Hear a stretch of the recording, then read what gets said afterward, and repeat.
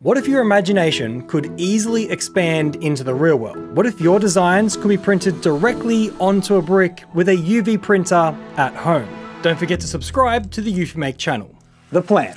I've picked a bunch of bricks in varying color to try and match my real life desk design. Since I built my desk, I already have the files for each of the custom panel, but when I scaled them down onto a brick, it was pretty hard to read any text. It's already small enough to try and read on the full scale version versus mini. For small details, less is more. I've recreated a simplistic version that is inspired by the full scale design with enough details to look like a dashboard. This is the tricky part. I can't just place this brick inside the machine. Whilst the print surface is flat, it needs to be level. Thankfully, 2 slope bricks can hold one in a level position. Using spare bricks, I create a simple jig to ensure that it stays level. That's because the print surface can't have more than 2 millimeters of height variation from the laser levels reading, or else the print will be blurry. It's worth noting that with transparent materials, they may require placing non-transparent materials beside them of equal height. Otherwise, the laser beam might pass through them and not get an accurate height measurement.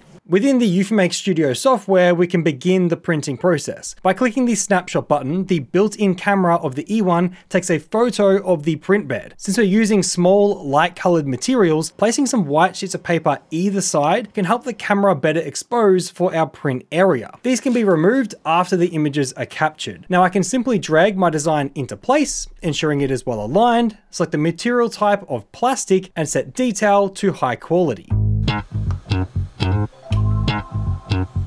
As the printer is running, its head is dropping thousands of teeny dots of resin ink in one pass and then curing them in place with a UV light on the way back. It took about 5 minutes of printing time per brick, but if you align them side by side, that could be sped up.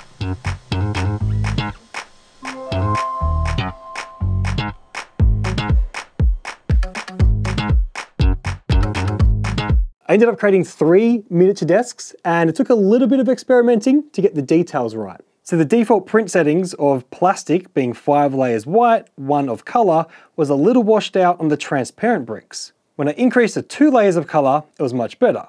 But when I used the 2 layers of color on the solid blue bricks, it made the grays too dark. So on the white desk, I went back to default settings, which for it was the sweet spot. The contrast really pops, and the teeny knobs and buttons look great. But the transparent bricks just match the real life desk so well. And I'm sure you can think of a vast range of unique cases for a machine like this, especially when you combine the UV DTF laminating machine to create custom stickers, which you can then cover curved surfaces with, greatly expanding the possibilities. If you want to see how I printed this custom mechanical keyboard keycap set, then head to the link in the description below. Head to eufyMake.com to check out the E1 UV printer, and to my channel, Cam Shan, to check out more of my custom tech builds. Thanks for watching.